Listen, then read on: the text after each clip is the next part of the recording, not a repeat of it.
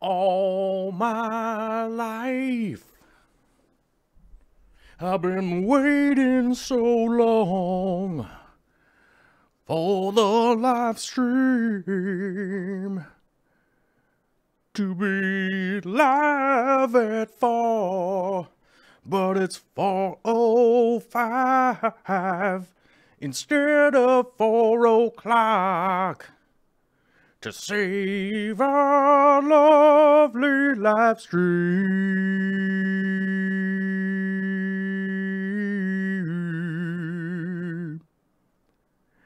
I want a live stream at 4. Live stream at 4.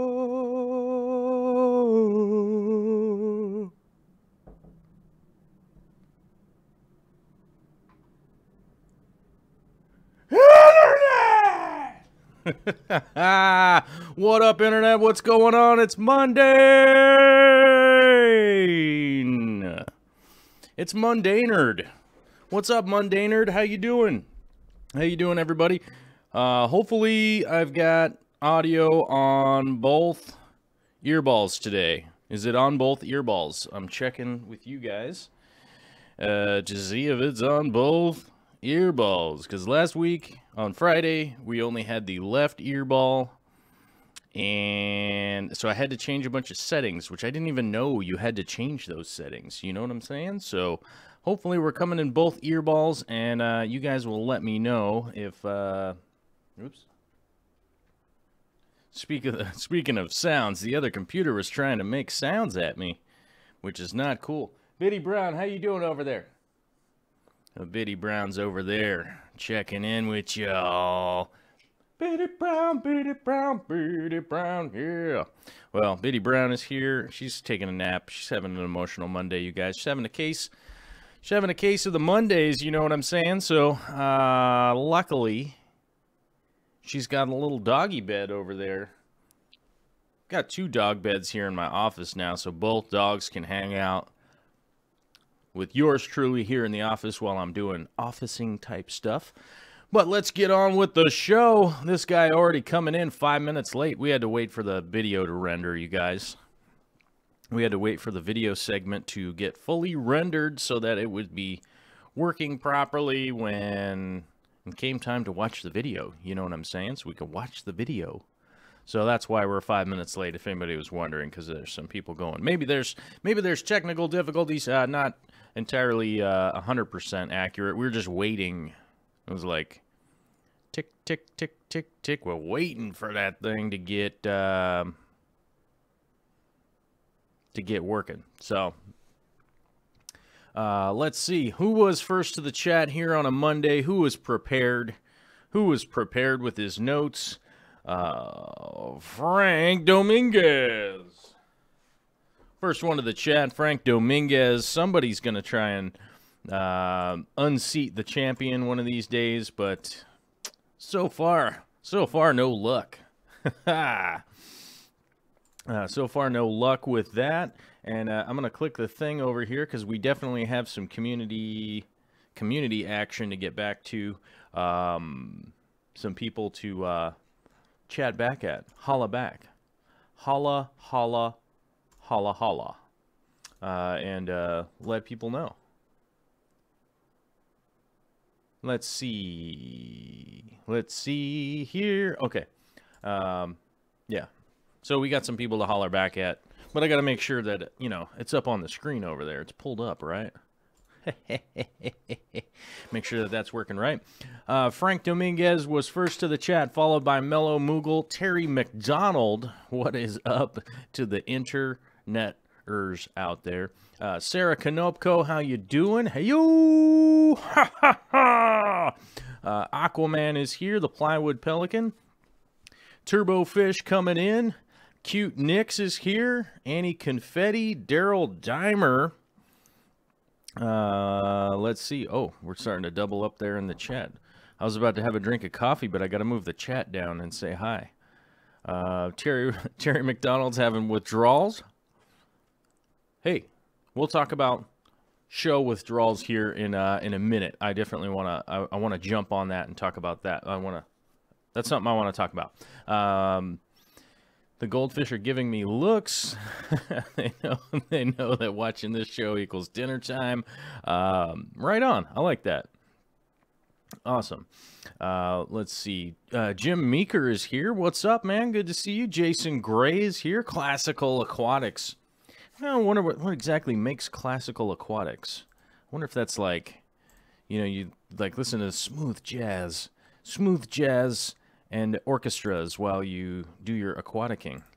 Oh, but that's a subscriber. Well, thank you very much for being a subscriber of me and Jimmy and Greg Sage and Flip Aquatics. Those are all great channels, you guys. Those are all great channels. I mean, I guess I accidentally am saying that my channel is great, but those are 3 good channels to check out. If you've never checked them out, you should, for sure. Little Largemouth.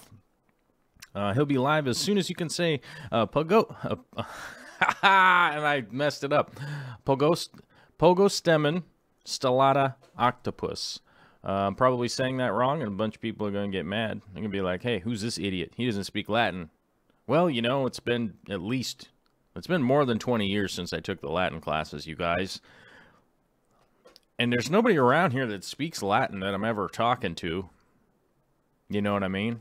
It's not like some weird philosophers wandering around in my backyard that I got to talk to. Oh, this coffee is delicious today, you guys. It's a fantastic cup of coffee. Hold on. What is going on over here? I'm spilling it. It's so delicious, I'm spilling it. There we go. All right. Wushu Jimmy Brown is here. What is up? Good to see you. Kyle Paith, how you doing? Phil Emerson showing up. HC Aqua. Glass Boxes, Mr. Joel Gillett himself. How you doing? Good to see you. Chris versus Fish. TC Guppies. Oh, what happened? My scrolling wheel went all crazy. Kang Lee is here. What's up, Kang Lee? How you doing? Probably working out, getting buff. Being super buff. Just Bob is here. Gabe W's here. Hello, Marybeth Mabe. Good to see you. Little Newbie 69. How you doing? V Bui. Does Boos go good with driftwood? Busa Philandra, you mean? Busa. Well, didn't we figure out it's Busa? It's Bucafe Landra, I believe is how it said. It said Bucafe Landra or something along those lines. Yes, Boosas go great with driftwood. They do fantastically. The ones that I had here, I put them on driftwood for a while, but I didn't personally like the piece that I had made. It didn't it wasn't appealing to me visually after a short period of time. So I ended up taking the boosters off of it and planting them in the substrate because it just looked better in the 150 that way. But yeah, they do go quite well with driftwood. So yeah, definitely recommend that. Ashton Fitzgerald is here. Nisi of the North locking it down with the old wrench. The old wrench there. Gary's Aquatics is here. Let's see. Oh, Gone Mad is here. What's going on? Can't wait for the Biddy Brown Christmas special. I can't wait for the Biddy Brown Christmas special either. It's going to be exciting. I'm going to be excited, and I think you all should be excited too for more nonsense. How's the life plan jobs tendering, paying the bills, balanced life going? Wait, what? Glassbox is asking, how's the life plan, jobs, tendering, paying the bills, balance your life going? That is the weirdest sentence. Gillett, I'm completely confused by your question, but I will answer it if you can word it a little bit better, please. I'll gladly answer it.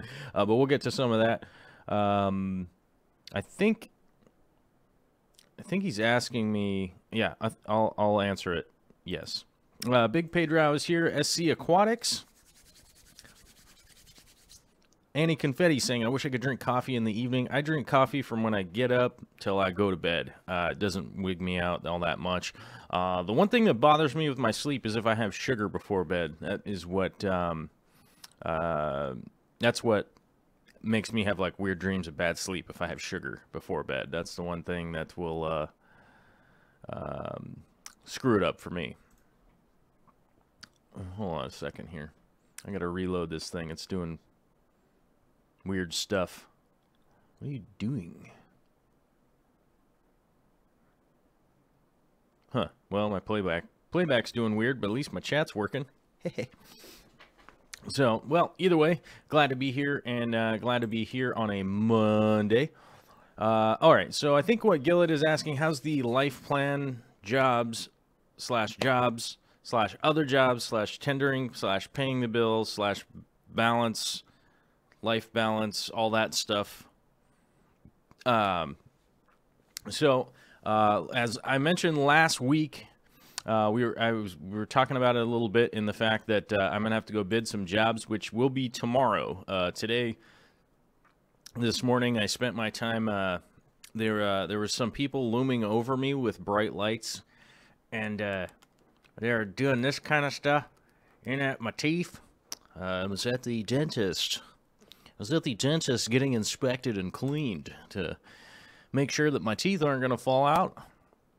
I didn't get an A+, but I got a A-, maybe. I got an A-. They want me to yank one of my teeth out, and it's one of my wisdom teeth back here. And I'm more of the fan of let's just heal this situation. So it's one step better than 3 months ago when I got it checked. So whatever I'm doing is working to a certain degree. And so not anything bad with the dentist, but tomorrow I'll be going to bid some jobs and see about what's going on, because the work-life balance, I don't know. It's kind of getting to it's getting to the point right now where I have to make a real decision about the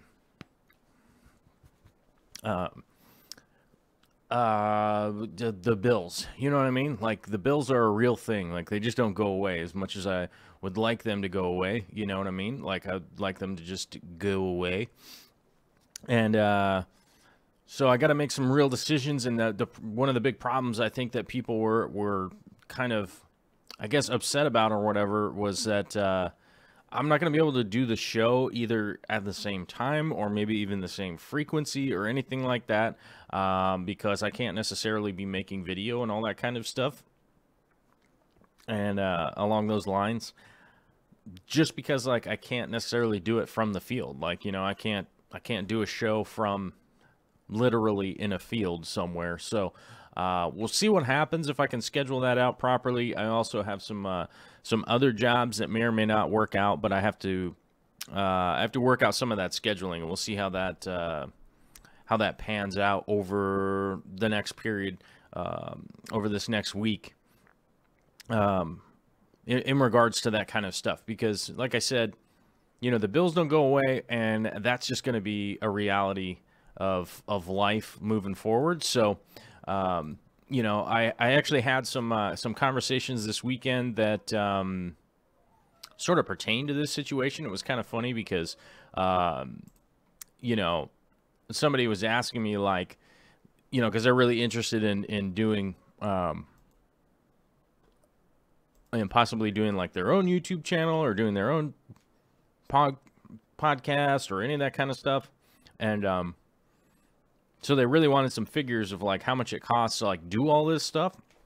And so I started kind of breaking it down for them, and we got about halfway through, and they were just like, no, never mind. I'm not going to do it.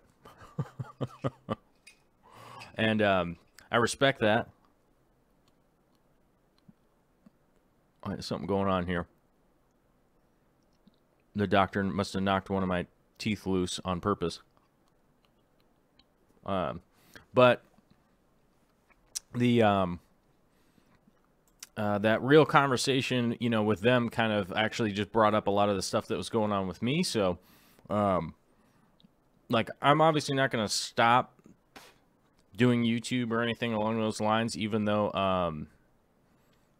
there was a point where I had to stop just because my life got too hectic and crazy. Basically, like, I'm trying to think of, like, when that was, but it was a few years ago. Basically, when I got sober, I didn't have time to where's my little sober counter? Where'd that thing go? It's around here somewhere. I'll click on it. I'll click on it on accident. There we go. It was a while back when I was getting sober and I was just spending so much time at like meetings and going to therapy and all that kind of stuff that I didn't have time to do this and do YouTube and stuff. And the last thing I want to do is go back to that. So, you know, trying to figure out how to put everything together so that it can work is kind of the issue right now.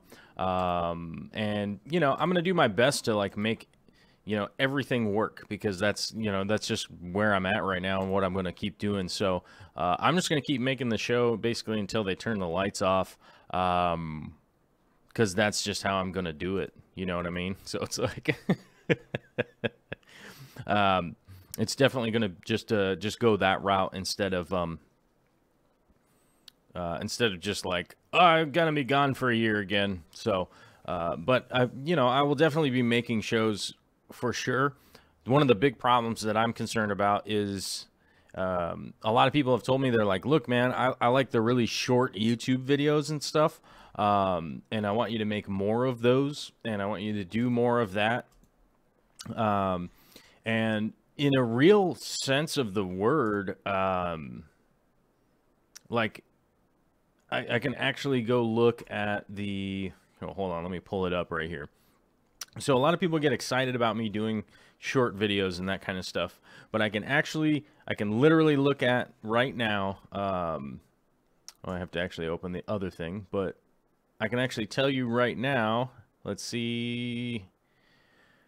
If I make a short video, it only gets a third of the views. And that's just like realistic, like looking at it right there.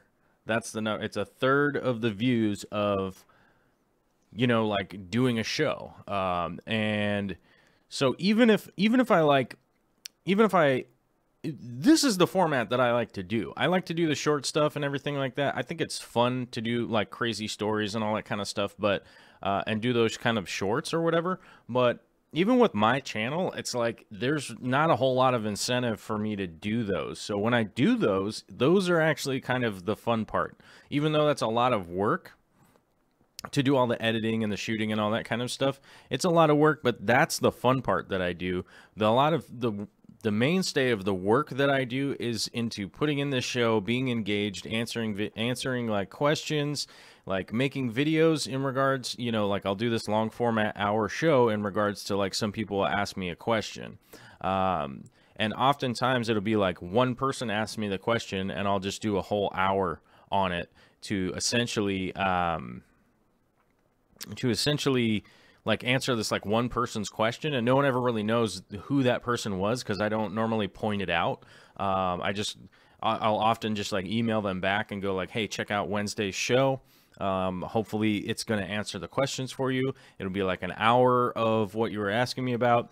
And so the mainstay of work is this long show. When I do those short videos, that like the response is, you know, it doesn't even get as many views and stuff like that. I think essentially it has to do with the fact that it's entertaining, but it doesn't really have like knowledge if people are like looking for knowledge or whatever. So, I mean, maybe at some point in time, I'll do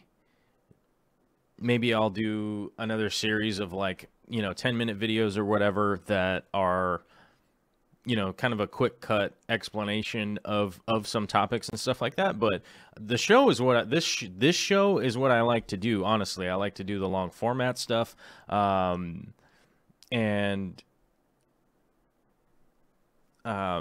Terry's saying, I like long videos. It replaces TV for me. It's like, that's one of the things for me too. It's like, I don't really watch TV anymore unless it's like a live event, like a football game or something like that. Like I often listen to podcasts and stuff like that because rarely do I get an opportunity to, for instance, like hear from a doctor in psychology or something that's just going to talk for an hour about something.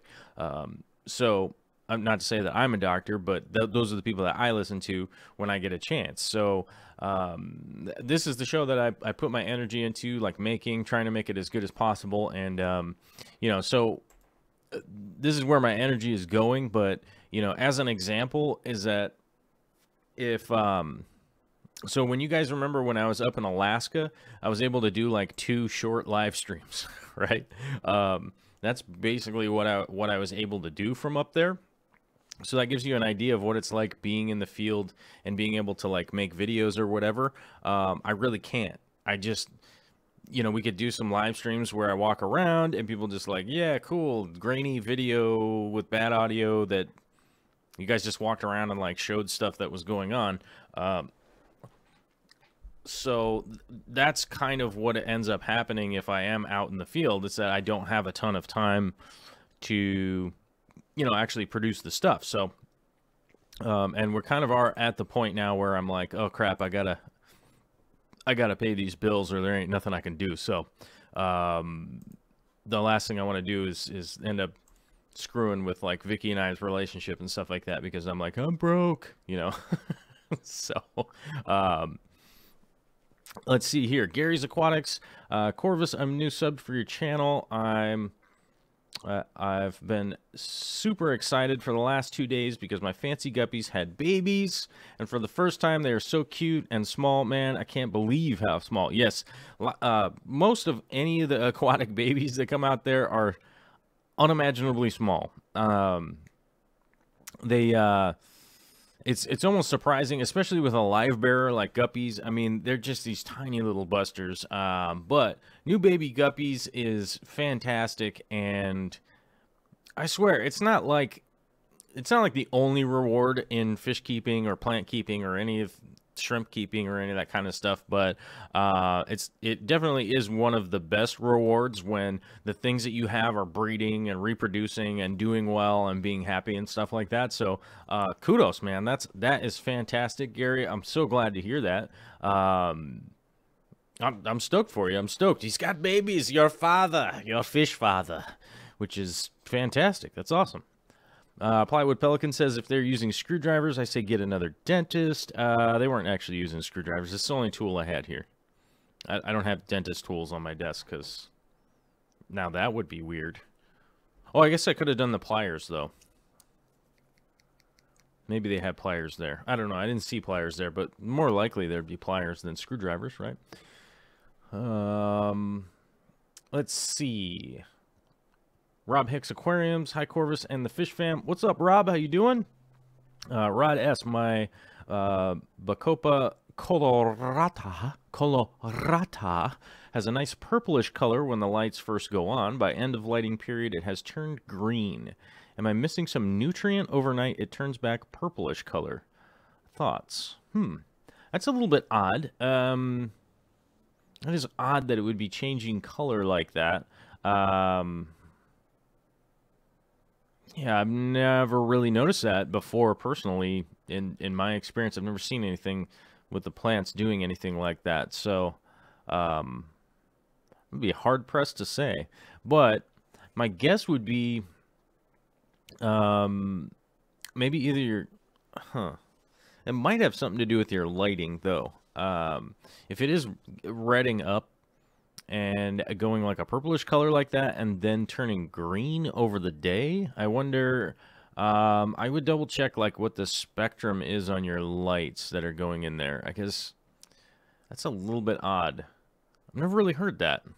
But red plants normally turn green when either iron supplement is low or the lighting is either too dim or has moved into a spectrum that no longer is going to allow the red coloring to come out.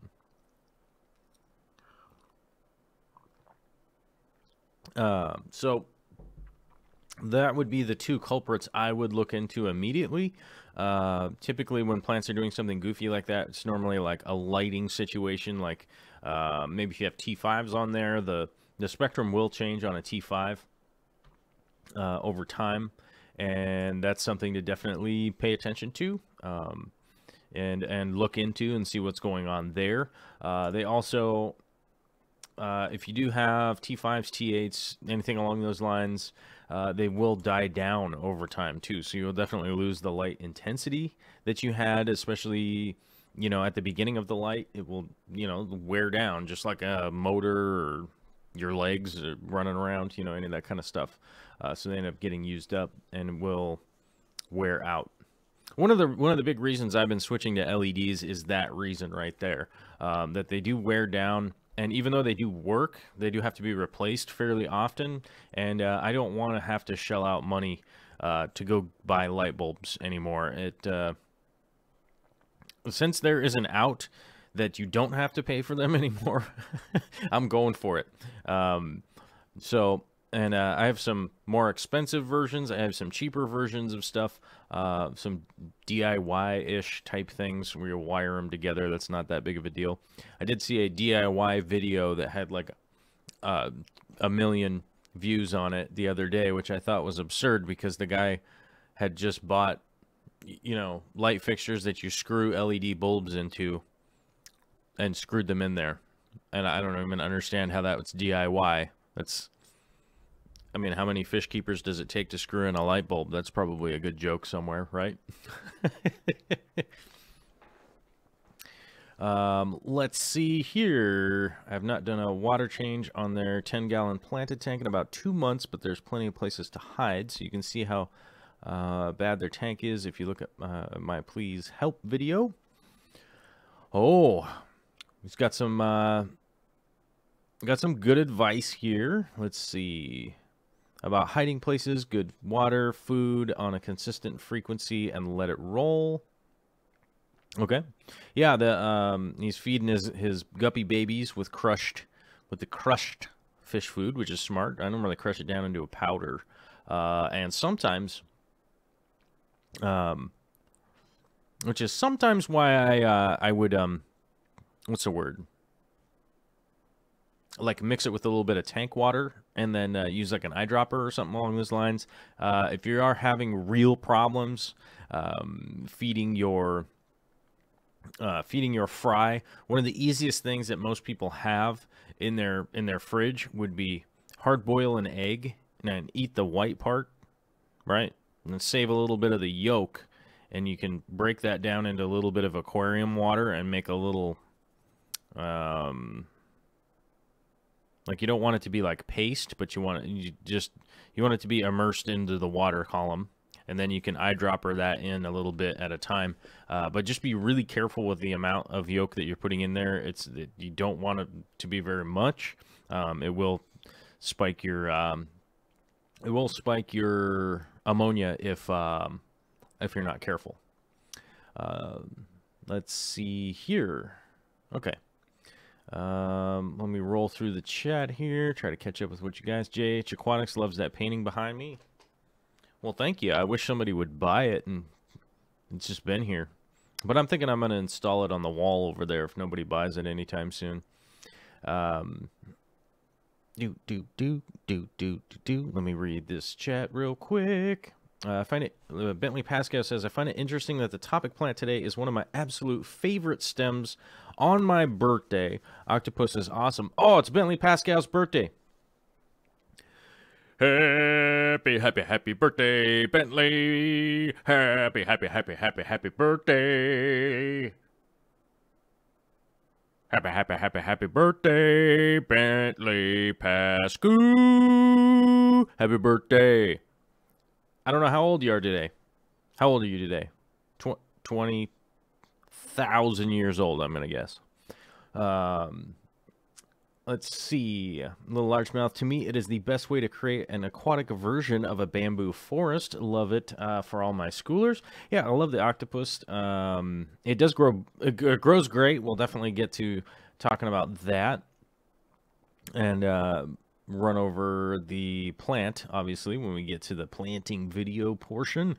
Let's see. Uh-oh, I hear the dishes calling me. Catch you later. Oh, Mary Beth, I did my dishes before the stream, so that makes it easier. Adam D. Yo, Joel, does anyone have success with the screw-in type LED daylight bulbs? I know that a lot of people actually have success with those the screw-in type LEDs. Those ones come in the 6500K variety. I think there are some, there might be some even in here. I definitely use them in my house. And they will work for sure on smaller tanks. I think the big issue is getting through the depth of water for those, because they aren't a real focused LED. They have a cover on them, and sometimes you have to take the cover off so that you can get them to be more directional to head down into the water.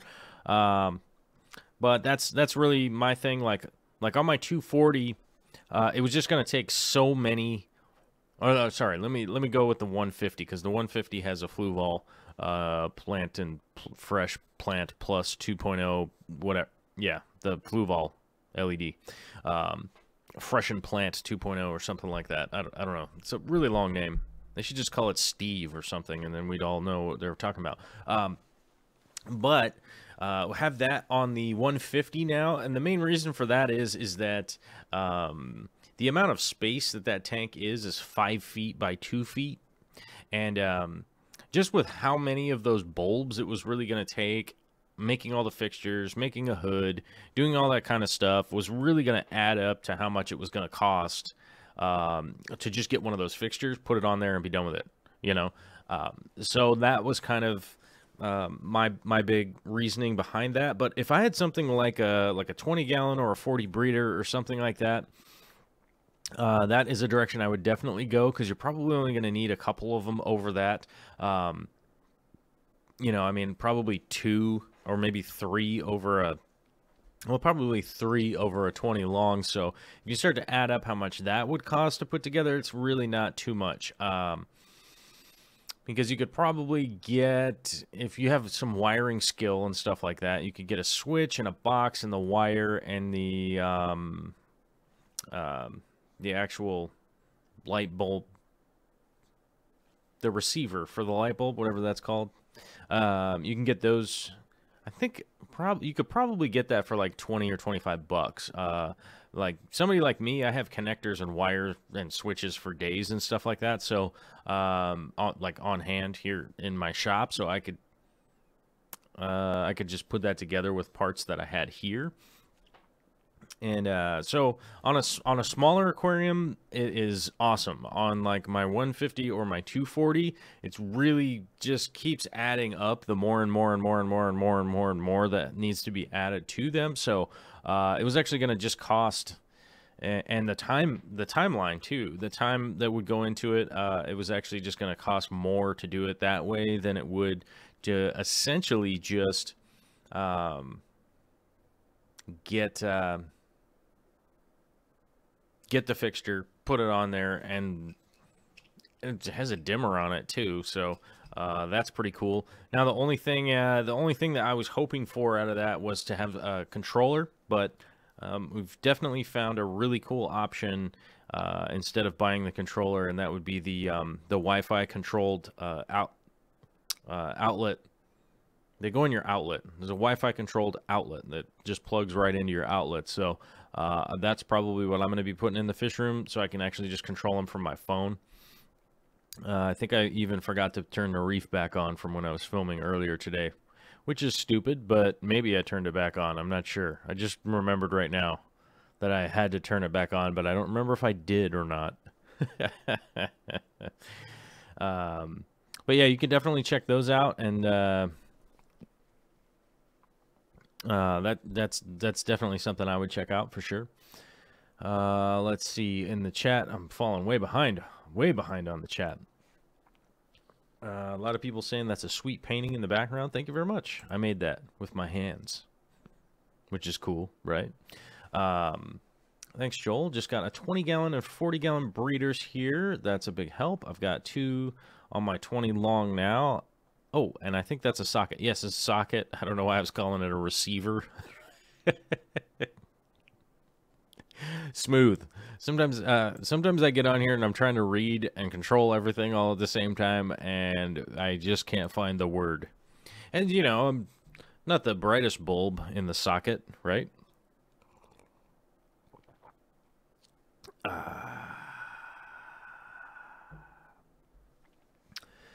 All right, so let's see here. Let's check out this little chat action. Clip shop light LED bulbs, great to consider on a budget. Yep, Steel Nebula, that is a great option. So, like what I have some fixtures. I have some fixtures in the shop right now that are actually just stored. And nowadays you can actually get an LED bulb that goes into those big long fixtures and replace that kind of stuff. So that is something that I'm probably going to do with those as part of the lighting in the shop. So I'm looking forward to messing with some of those again. I do have a couple in the garage, but I'd like to be able to actually go shop for them and make sure that we get the actually get the ones that are available right now, and definitely put those in the video. Let's see. Donnie Hill says, Joel, you have any experience or thoughts on the Marineland Model 4 sump? Picked one up for a decent price. Oh, you've got a 6-foot, 220 gallon. All of the Marineland sumps I have used in the past actually worked pretty darn well. The really old ones were weird, and generally had some flow issues with just kind of maintaining stuff going the right direction. The Model 4, I think, is the one that has like the 2 wheels in it, if I remember correctly. I think the Model 2 has none. I can't remember, but one of the things that I would bear in mind is that filter socks, I could never get filter socks to work. Okay, let me start over. Hold on. Hashtag let me start over. I could get filter socks to work. I could never get them clean properly. So it just ended up becoming a huge waste of money, in my estimated opinion. They started becoming a big, huge waste of money, and I could never really get them back to how good they were when I initially, when I got them new. Even if I cleaned them out, or washed them in the washer, or soaked them in vinegar, or soaked them in bleach, or soaked them in this, or soaked them in that, or scrubbed them, and then, there was just too much going on there with the filter socks. So that was one thing that that I would take into consideration. If there's a way to get around the filter sock, that's what I would do. Let's see. Bare bottom aquariums lurking while setting up a permanent home for my rainbows. Oh, right on. Nice. That's always good. Oh, the turtle girl is here. Perfect. Let's see. Eric Gone Mad is pointing out you should see the sweet painting in my front room. That's right. I hope they like it. I hope they think it's dope. Mary Shrek says it's a sweet painting in the background. Oh, right on. A lot of people like that one, apparently. Somebody should have bought that thing, but they never did. It's just here at my house. But we are, let's see, what time is it here? We've got to check the time. Okay. Corvus, hey buddy, I gotta go, but I will finish this video later. Thanks for the advice. Good night, Fish Fam, and thank you guys for the feedback. Hope you all have a great night. Don't change, Corvus. You're great. Thank you. I'll try not to change unless it's in the upward and better direction, if you know what I'm saying. That's what I'm going to keep doing. I'm going to keep trying to just get better. I'm in a competition. I'm in a competition not with other people. I'm in a competition with myself. As a tie-in to what the conversation from earlier this weekend that I was having, in regards to like somebody was asking me how much it is to put all this stuff together to be able to do a show and this and that, and they kind of just dropped out of it like, no, never mind, I'm not going to do that. But the thing that I would always say to people is that there's no obstruction to making anything that you want to make, and it is never a short trip in order to make anything that is difficult. You always start out just sucking at whatever it is. You're the worst when you start out. Well, maybe not the worst, but you get what I'm saying. You're the worst when you start out. And little bit by little bit by little bit by little bit, you get better and better and better. And eventually there is a point in time where you're like, oh, hey, I'm wicked good at this, right? And that just takes time. It takes the energy, and it takes just doing it. It's one of those weird things because it's a Nike slogan of the like, just do it. You know, that is it always kind of just has a tendency to get forgotten by people because it's like, oh, just do it. That's like that Nike thing. But that's the recommendation I always try to give to people. Just start doing whatever it is that you want to do, and you'll get better at it. And you're never going to be good when you start out. You're only going to be good once you've done it for a good amount of time. You know, that's the best advice I can give anybody. And there really is no obstruction in the way of doing whatever, except for yourself. Yourself is the only person that's stopping you from doing it for whatever the reason is, whatever the heck is going on. Just start doing it. Let's see. Donnie Hill says, I wish you could post pics in chat. Anybody that wants to post pictures or whatnot that, you know, that you want me or other people to check out and that kind of stuff. Obviously, Facebook is a thing or whatever, but we have a much more refined community on the Patreon page, which is www.patreon.com/Joel_C. So it's actually pretty easy to get to, Joel_C, if you go to Patreon, right? On the Patreon, we have a community posts, all that kind of stuff on there that you could post pictures.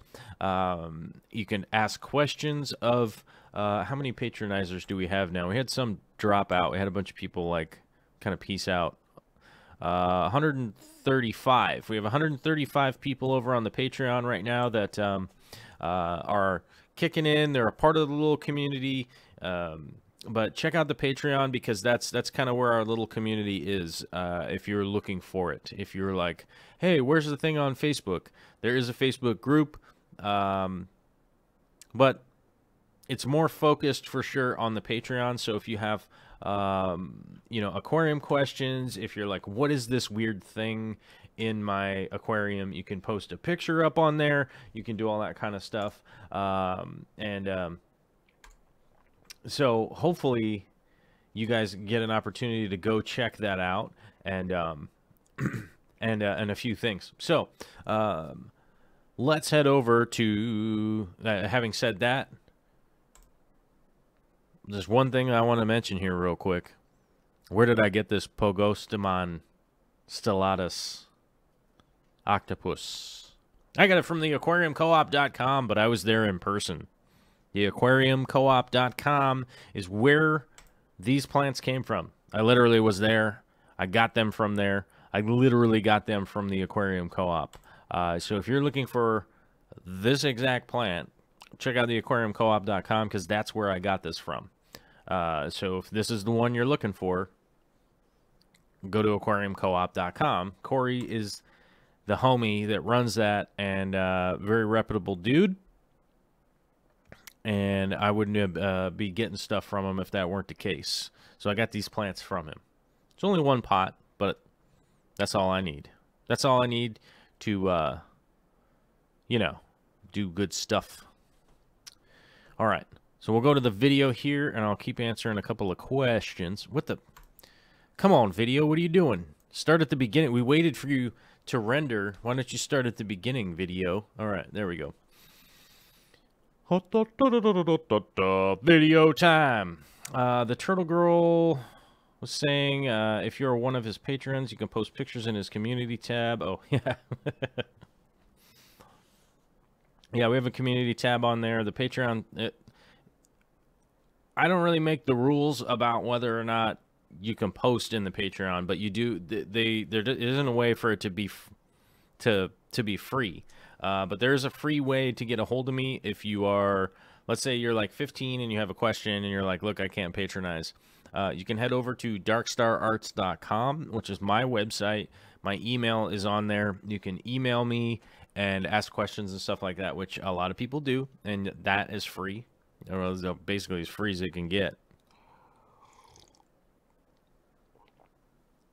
Whew, there we go. That coffee is delicious today. I'm telling you, I cooked it. I cooked it just long enough. All right, so we do have we have a little pot here. Like I said, I got it from the Aquarium Co-op. If you haven't checked them out, check them out. But that's literally where I got this from. So oftentimes people ask me where I get stuff. Sometimes I get stuff where you can't order it online. But that's one of the cool things about the coop.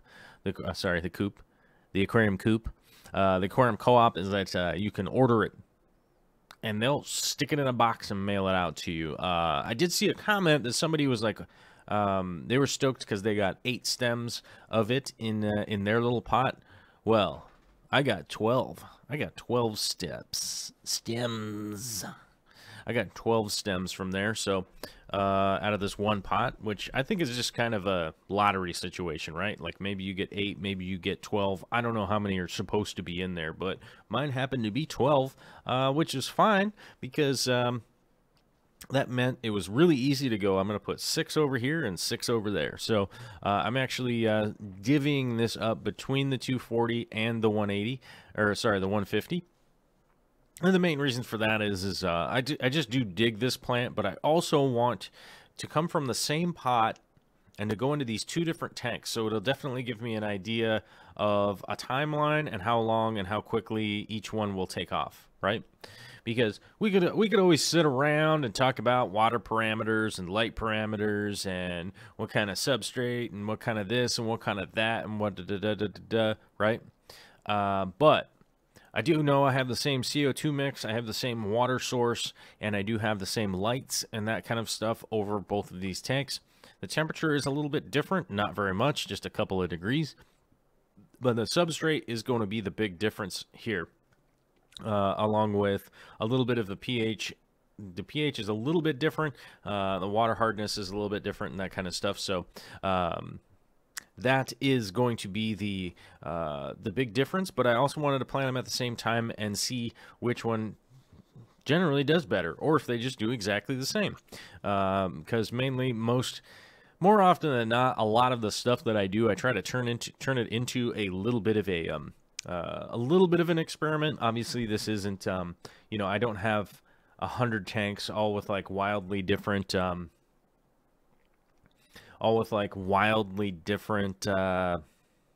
parameters or anything like that, but it does definitely give certainly an opportunity to at least just go, hey, that one over there, and I can just go, oh, cool, it did a lot better in there. Candy Overhauls is here, and I'd like to give a big shout out to Caleb Overhauls. I hope that's his last name. I don't know if that's your actual last name. But I'm going to call him Caleb Overhauls because it's a lot better that way. Caleb out there in Montana. Caleb, I'm speaking to you via the internet. I hope you're having a good day today. It's Monday, and I know that you're, you know, hanging out in the joint, you know, doing your time in the old Crossbar Motel. But Caleb, we're thinking about you, and I hope everything's going pretty well out there.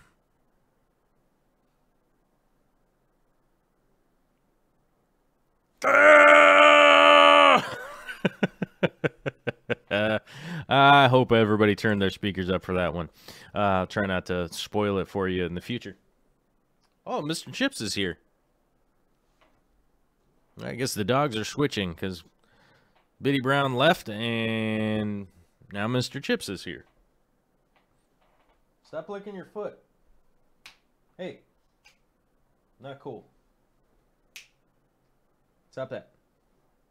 Yeah. All right. Mr. Chips is over there licking his foot like a weirdo. He's got that dew claw that kind of bugs him, so he licks at it all the time. I always have to tell him no.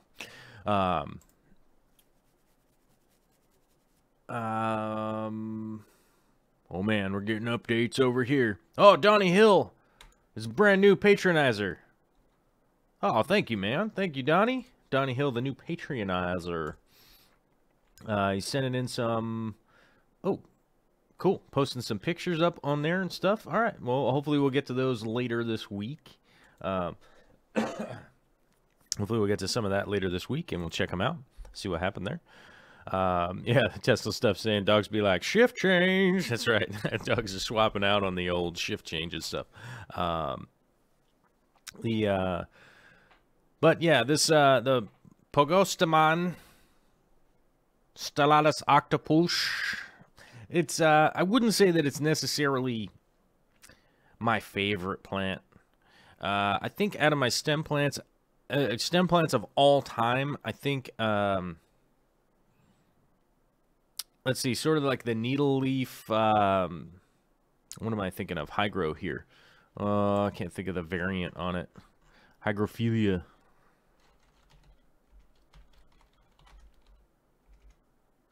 Hygro. It's not Corymbosa. No, that's not the one I'm looking for. What am I thinking of? What am I thinking of? I think it's... Nope. Hold on a second. I'm going to figure this out real quick. Yep, there it is. Hygrophilia salicifolia. Salicifolia? Salicifolia? Hygrophilia is one of my favorite stem plants, mainly because you can grow it into a crazy big fat stalk, and then you can just bust out from one big stalk. And the trick with that is that you just keep trimming it down. You just keep trimming it down, trimming it down, trimming it down, trimming it down, and eventually you can get the stalk like about yay big, and it turns into like this crazy underwater tree. So Hygrophilia would probably be my favorite stem plant of all time. There's so many variances of it, like the Pinatafuda,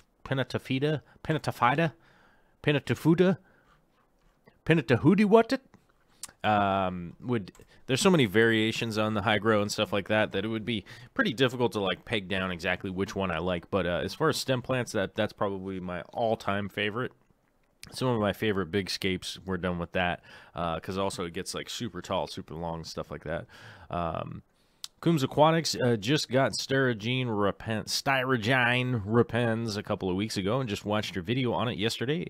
It's planted in fluorite with root tabs. I dose with Flourish twice a week, and it's under medium light. What do you think? Do you think it'll grow?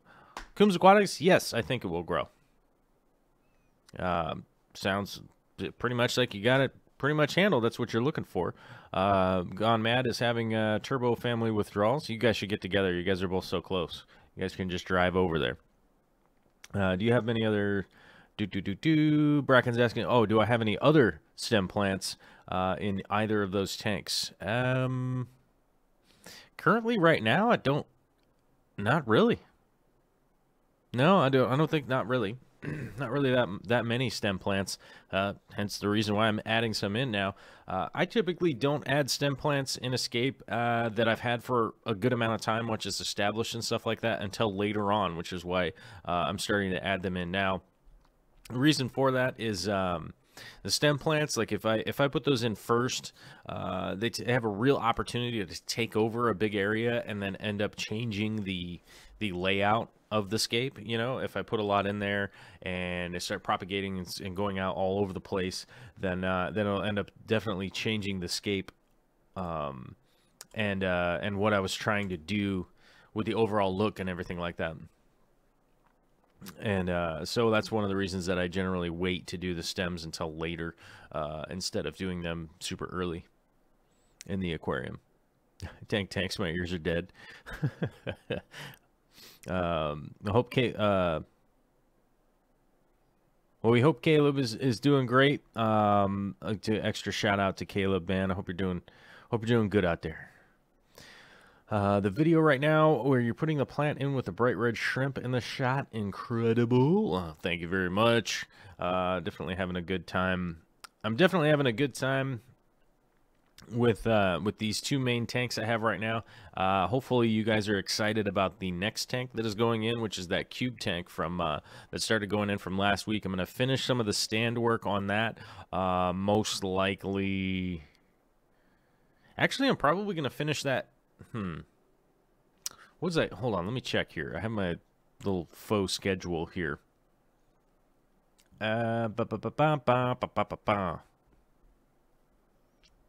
Yeah, I'll probably finish the stand work and stuff tomorrow, and we'll probably do reef stuff reef stuff on Wednesday is my tentative schedule right now. So unless somebody's freaking out and wants me to do something else, then that's going to be the schedule today. But the Pogostemon is actually pretty easy, fast-growing plant, pretty easy to trim, and easy to plant. You know, you're basically going to take your tongs, grip it on the base, and jam it into the substrate. Ain't a whole lot more to do than that. Oftentimes with this one, though, you want to go a little bit deeper than you were thinking, so try to get it at least, if it's been in those pots for a long time, try to get it at least a couple inches deep, and that will definitely help the root structure and all that stuff adapt to the new environment that it is in. Oh, Barbara Jackson's making it in for the last minute. Well, hey, Barbara. Barbara. But this is, I wouldn't, But as you guys, so let me get back to, I guess, talking about this plant, because I'm accidentally trying to respond to the chat, which isn't the best thing to do right now. So let's talk about this plant. It's always getting moved to the back, or it's not getting moved to the back. I'm actually planting it in the back of the aquarium. And one of the big reasons for that is it's going to grow up nice and tall. And you want the tall plants to be in the back. You want the small plants to be in the front, and you want the medium plants to be in the middle, right? That would be the easiest way. People can pretty consistently ask me, what is the best, way to start figuring out how they're going to put together their aquascape and all those kinds of things. Tall stem plants like this, always put them in the back. They just look like garbage if you put them into the front of the tank. It's not that the plant is any uglier or anything. It's just when you walk up to it, it doesn't make a lot of sense. And so a really easy way to equate that would be, for instance, if you were to go to like a fish store that has a bunch of floating plants in it. I know the long-standing store that I used to go to for years and years and years that is no longer around. It doesn't exist anymore, so don't worry about trying to go there. But they had all their plants in this really tall, they had like a 36-inch tall tank. So all of these tall stem plants that they would generally get them from other aquarists and stuff like that. So local people would grow them up super tall, and they'd bring these big old clip-ins in, and those guys would resell them, right? So they'd hold on to them and resell them. And that aquarium would always have like these giant tall plants in it right up in the front. And so there's oftentimes, if I go to like a PetSmart or a Petco or something along those lines, they normally have their plant holding tanks set up like that. And you just kind of go, why does this tank look terrible? It's like, oh, because all the tall plants are in the front, and it's a total nightmare. Like, all right. So that would be the best advice that I can give to the best advice that I could give to just about everybody. To just about everybody out there, right? Is that just to make sure to move the big tall plants in the back, medium plants in the middle, and small plants in the front.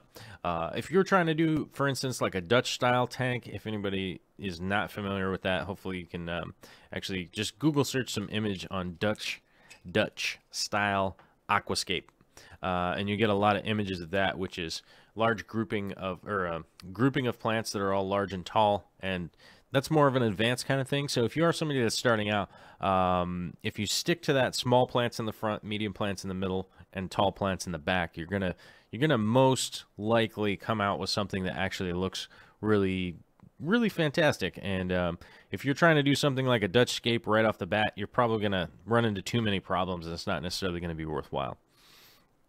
Bracken is asking, Boos, Anubias, and Crips are the majority, right? I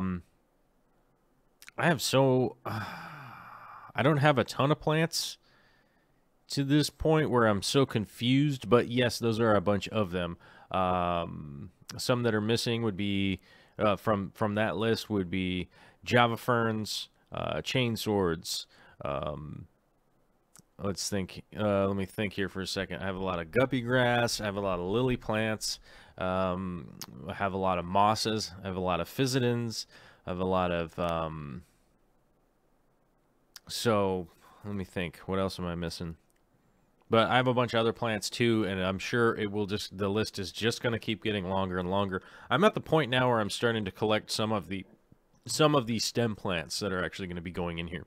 And yet another reason for that, like I said earlier, was if you really start out with stem plants and not do the smaller plants in the front and the middle and things, the stem plants will generally have a real ability to take over the whole entire tank and the whole entire look of the tank and stuff like that, because they do grow pretty quickly. So what I like to do is get those slower growers, the ones that need to fill in and all that kind of stuff right in the beginning, so that they have time to kind of grow in, establish, and I'm going to figure out how well they're going to grow and those kinds of things. And then I can start adding in the stem plants to the areas that I want them to go. I am looking for some Ludwigia, which will be probably going in fairly soon.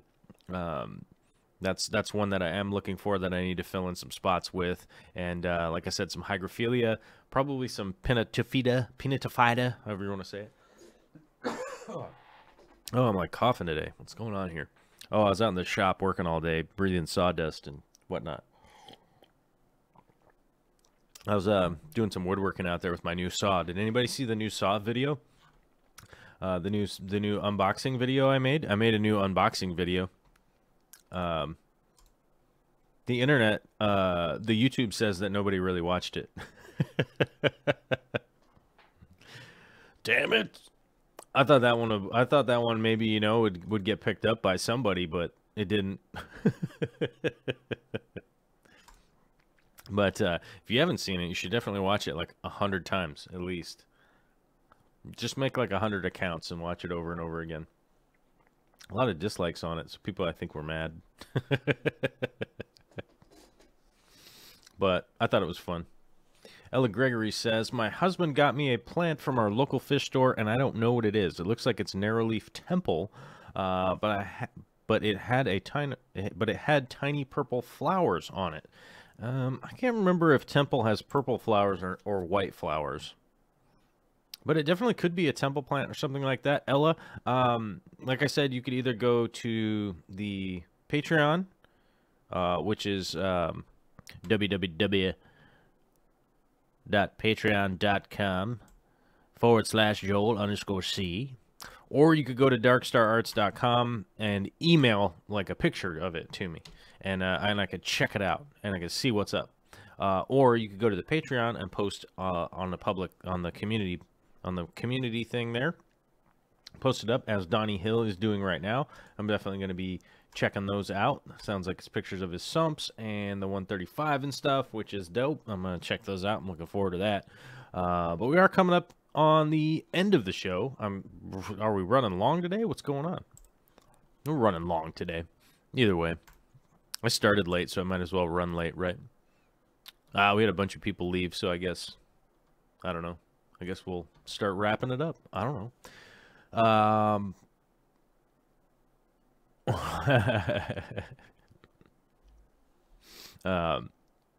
Frank Dominguez says, yeah, the trolls hate it. Yeah, yep, they do.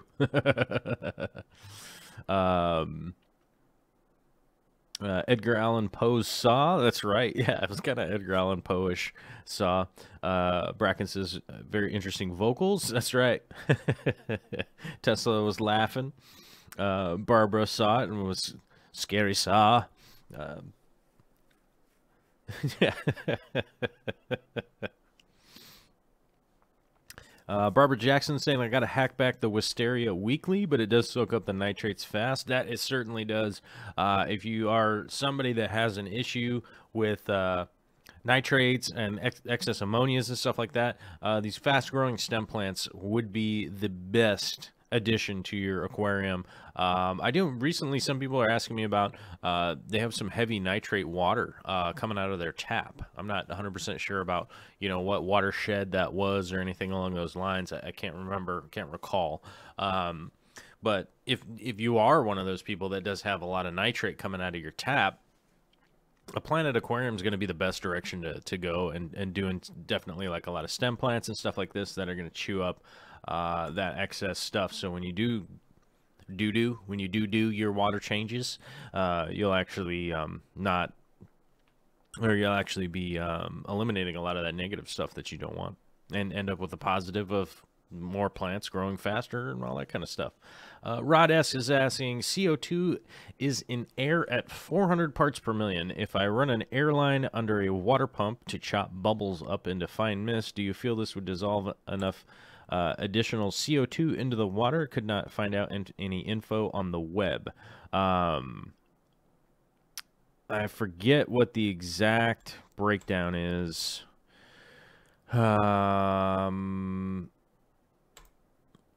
Let's see. I'm trying to remember, because I think nitrogen is like 70% of the air. What's the word I'm looking for here?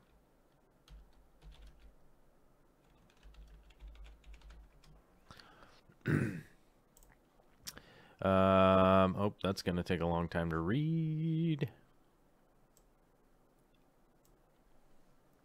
Let me see.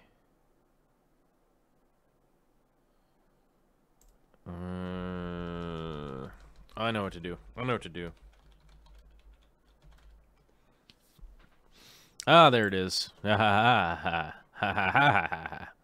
Let's see.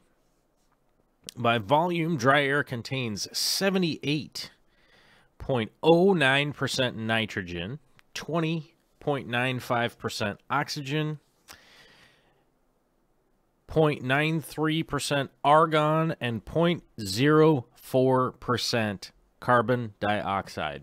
So as you remember, 400 parts per million is 0.04%.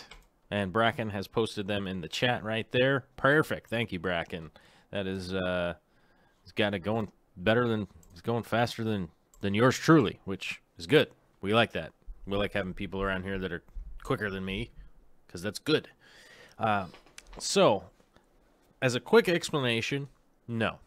The CO2 from there is not going to do anything to add CO2 to your water column. Maybe technically you'd get a extra molecule or something like that, and you might get a little bit extra, you might get something along those lines, but it's not going to do anything that's going to affect anything in the water. Obviously, nitrogen being almost 80% of the 80% of the air, technically you'd be immersing nitrogen in there, but it would just be moving and passing through. Not a big deal. 21% oxygen. 21% of the water or the air is going to be oxygen. You actually be putting more argon technically into the water, but what water is going to pick up, because it's H2O, it's looking for hydrogen, it's looking for oxygen, and it's looking to essentially react with those elements and stuff. So the carbon dioxide that you have from just our air around us is so low, it really wouldn't do anything. It wouldn't do anything, you know, like beneficial for your plants, if that's what you're looking for. It would do benefit, and I'm trying to think of the math here. So it's 21 over point, what is it? So it's 21 over 0.0004, right? But we need the percentage.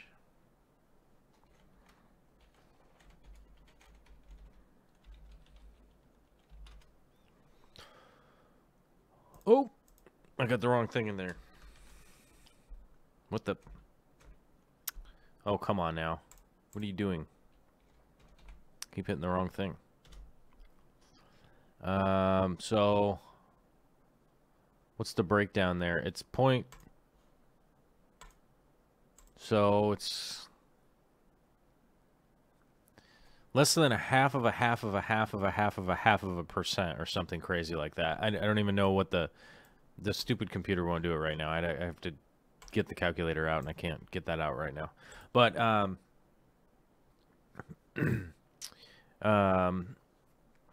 so the big issue is that the oxygen that would be going in is going to so far outweigh the carbon dioxide that you'd be trying to inject from that bubbler and stuff like that. You'd basically just be oxygenating the water. So is that useful? Yes, it's very useful to run a bubbler and mix air with your water to oxygenate the water for many, many, many reasons.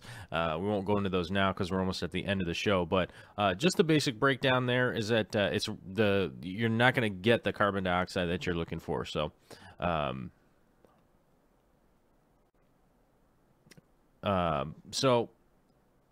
yeah, you'd get more CO2 just from having fish in there, from breathing, pretty much. But yeah, you're not going to be injecting CO2 that way. So, all right, guys, we're getting up to the end of the show. I wanted to answer more questions. Vicky Toria is in the chat. Everyone's saying hi to Vicky Toria, which is great. Good to see everybody. Thank you, everybody, for coming out this Monday. I know that I was a little weird today and kind of spastic on my rambling thought process today is a little bit weird. It's probably because I went to the dentist and they stuck their hands in my mouth and stuff. It's probably got something to do with it, I'd guess. Or it's just Monday, right?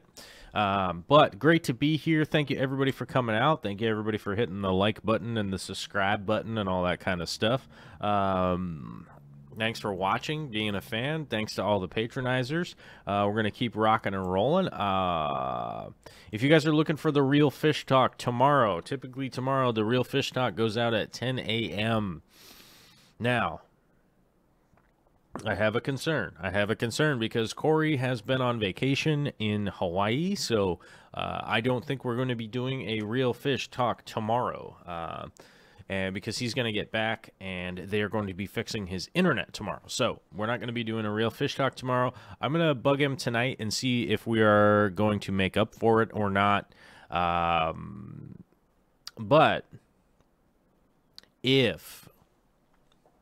let me put it this way. So if I get, let's see, if we get 10 comments on this video from people that want the European early stream tomorrow, I'll do an early stream at 10 a.m. Pacific Standard Time to basically supplement the void of the Real Fish Talk this week, because vacations happen and that's just how they go. But if I get 10 comments from 10 different people on this video right now, or before tomorrow morning or whatever, that you guys want the 10 a.m. show, I'll do it.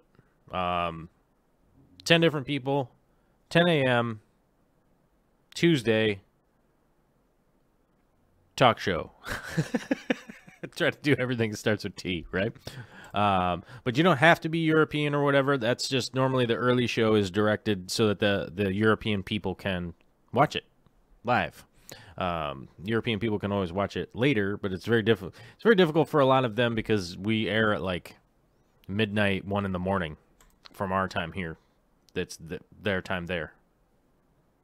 Wait, where's East?